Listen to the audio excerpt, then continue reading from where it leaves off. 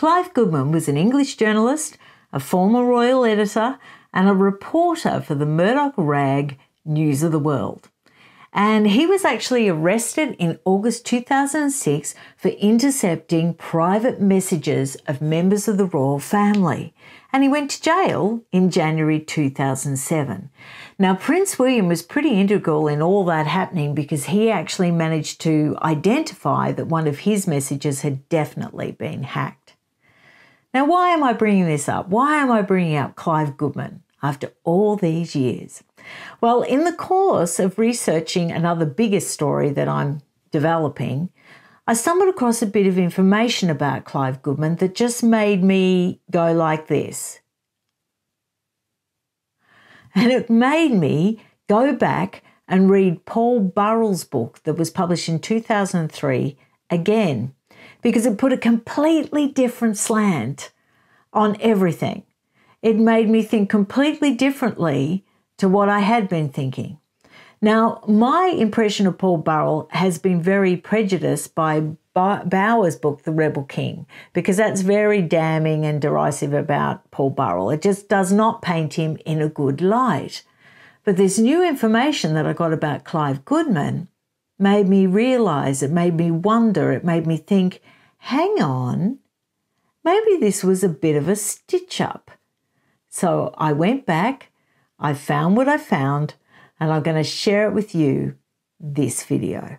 So I need to set the scene before I give you the goss on Clive Goodman and Paul Burrell. I've got to sort of tell you about a period of life that Paul Burrell went through that Bauer doesn't really emphasise in his book. And that's another thing that actually causes suspicion.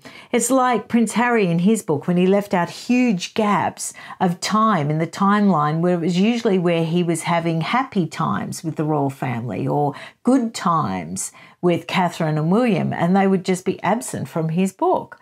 Well, in Bauer's book, this period of time that Paul Burrell lived through is not referred to in any great detail, yet enormous detail about Burrell's subsequent court case and arrest and all that sort of thing. And that always makes me suspicious. When there's a big gap in something, I always go to try and fill in the gaps. And it was filled in for me with Paul Burrell's book. Now, I'd never given him much credence. I'd flicked through his book before, and when it first came out, I remember actually reading it. But, you know, I just felt it was self-serving. I thought it was like an excuse for the arrest and the court case and everything. But now, as I said, going back, fresh perspective, fresh eyes, and I actually believe him a lot more. Now, after Diana's death, Paul Burrell was appointed as fundraiser and event manager for Diana's Memorial Fund.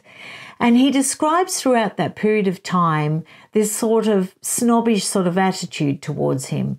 And again, when I first read it, I thought that was just self-serving and paranoia. But now I'm not so sure. And he describes, I'll just let him say in his own words, what he experienced in the offices of the fund. So he describes, I was a butler with delusions of grandeur who was getting too big for his boots. An overwhelming desire to cut me down to size and squeeze me back into some sort of livery where I belonged. And then later he says, I felt I was treated as the butler who was fast becoming a nuisance. Now, they thought he was a nuisance because he was quite vocal about how the funds should be spent. He was very mindful of what Diana would want, what Diana liked, how she would want it to operate. And one of the things that he did was he personally went on weekends to receive the checks, these local communities were raising money for Diana's Memorial Fund, and he thought it was really important that someone from the fund actually turned up and accepted the checks and made it, you know, like it mattered, because people were expressing their grief for Diana by raising money for good causes. And he felt it was really important to actually turn up, be the face of the fund, be someone that knew Diana, and to gracefully accept the funds that have been raised by these communities. Now, Lady Sarah and others at the fund, she was president of the fund, started to get their nose out of joint because he started to get a little too much attention, a little too much publicity. Because, of course, the local papers would take photos of him turning up to accept the cheque. Now, I'm under no illusions. I'm sure Paul Burrell's got quite a big ego. It's been proven that he loves attention. He loves being on TV. But it's interesting because that real fame chasing that he did, that didn't happen until post-trial. And this is way before any of that trouble. And I really believe that he was trying to do a really good job. I think he knew that if he went and accepted cheques from local communities on the weekend, that it would actually raise the awareness and it would enable more fundraising and more good works to be done. And I really do think that he was trying to do just a really good job as a fundraiser and an events manager. So he describes some really awful things that Lady Sarah allegedly said, Lady Sarah McCorkindale, who was Diana's sister. And she was the president of Diana's Memorial Fund. And she said things like, "Remember where you come from, Paul." And these are in quotation marks. Another thing in quotation mark, "Look, Paul, stop walking around like the walking wounded. We're all grieving, you know." But see, the thing is, I don't think they were really grieving as much as Paul Burrell, because I realise now that a lot of, look, she wasn't even talking to her mother. Leading up to her death, she wasn't even talking to her mother. They had a very fractious sort of relationship. Lady Sarah was a lady in waiting to her when she was still married to Prince Charles, then Prince Charles. But I don't think she was terribly really on the scene after Diana was divorced and was doing her own thing. And as far as Charles Spencer, with that very heroic speech that he did at the funeral, which I applauded, that I was so impressed by, Paul Burrell says she only saw him 50 times throughout her whole marriage, that they weren't overly close, he wasn't overly supportive, and Paul Burrell seems to think that that speech was pretty much motivated by guilt, because the summer that she actually died, she'd asked him if she could take the boys to Althorpe and stay in the garden house on the grounds of her childhood estate, and Charles Spencer had actually knocked her back. Now, all this came to a head and Paul Burrell's getting more and more attention and it's just not going well. And he gets called to this lunch from Lady Sarah McCorkindale and her legal representative, and they're more or less giving him the shove in a nice way. But Paul Burrell knows that he's being shoved out and he gets up from the table very upset, hops in a taxi sobbing, and nothing was resolved in that actual lunch. Nothing went too far in that actual lunch. Now, this is where it gets a little weird. Clive Goodman contacts Paul Burrell and says, "Oh, I hear about your immediate redundancy." And Paul Burrell's wondering how they could have possibly known. Now, he had confided in Richard Kay from the Daily Mail. That's a completely different paper. He trusted Richard Kay, and Richard Kay did not print it. And Paul Burrell knows that Richard Kay wouldn't have betrayed his confidence, especially not to Clive Goodman from a rival paper, from News of the World. He just knew he wouldn't have. So how did Clive Goodman know about this so-called immediate redundancy, which he hadn't even got yet? The only people who were at that meeting were Lady Sarah, the legal representative, and Paul Burrell himself. And he's not going to tell the News of the World about his immediate redundancy. So that was interesting. And that sort of made me think, that's a little weird. That's a little fishy. But in the end, he gets the sack and he goes off. And he's living a relatively quiet life because his big publicity tour thing didn't happen until post-trial. So this is pre-trial. He's in a florist shop. He's living with his then wife and 2 kids. And, you know, nothing too obvious about him. But after a few years, he gets another phone call from Clive Goodman. And this one was quite sinister.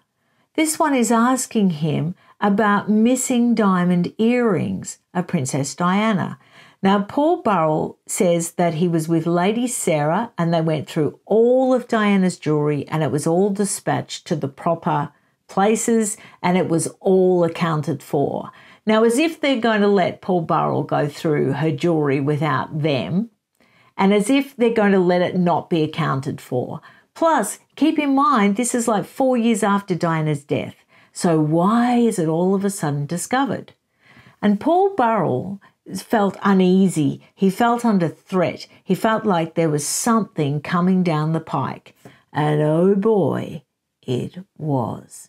The police turn up at his door, knock on the door, enter his home and start going through everything. And as you know, he was arrested because they said that he had possessions of Princess Diana that he shouldn't have had, and there was a huge court case. But Paul Burrell points out in his book that what he thinks all that was about, what the call from Clive Goodman was about with the diamond earrings, that Clive Goodman had maybe, let's say, intercepted some messages about a stitch-up about Paul Burrell because they wanted the police to get access to his home because they wanted to find the tapes that were missing from the mahogany box that he'd returned to Lady Sarah, and she wanted the tapes. She also wanted James Hewitt's signet ring, and she also wanted letters that were from Prince Philip. But Paul Burrell, states, I don't have them. And to be fair, when they searched his home, he didn't have them. There was nothing there. He did not have those items. Now, the mahogany box that all these items had been contained in, these very fiery tapes that sort of painted Prince Charles's assistant in a very bad light. He'd been accused of raping George Smith, and they were on these tapes that Diana had made. She'd put them in this mahogany box and locked it with a key, and Paul Burrell knew that they were there. But Lady Sarah also knew they were there, and she'd asked Paul Burrell to take them home to his flat in KP at the time and keep them safe. Now, Lady Sarah complains that he didn't ever return the mahogany box and that when he did, it was empty. But this is years and years later. So someone has got suddenly very concerned about this and is of the belief that Paul Burrell has these, and it seemed like a bit of a stitch-up that the police were accessing his home and going through this for this huge search. Now, as you know, the case was dropped. The Queen intervened and the case was dropped. And I always just thought the Queen intervened because she was trying to save embarrassment for Prince Charles. And that probably is the case. But isn't it interesting that there might have been more truth to what Paul Burrell said? And who was it that Clive Goodman was having some sort of connection with? And if he wasn't having some sort of connection, was he actually intercepting Paul Burrell's phone? Was he intercepting Lady Sarah's phone? Was he intercepting Mrs. Frances Shan Kidd's phone? Now, the other interesting thing that I'll finish with is that Mrs. Frances Shan Kidd had a lot of very interesting phone calls. They used to say that she was quite chatty after lunch, if you get my meaning. And in another story that I'm investigating, it appears that she quite frequently phoned Piers Morgan. So I don't know, but I do think that Clive Goodman's involvement and his subsequent calls to Paul Burrell does open it all up to more questions. Tell me what you think. Tell me, do you think it changes how you feel about Paul Burrell? Do you think that the bit of the conspiracy theory that he was trying to present as a defense in his book might actually have some legs? I'm really interested to see what you think, and I can't wait to see you again. Bye.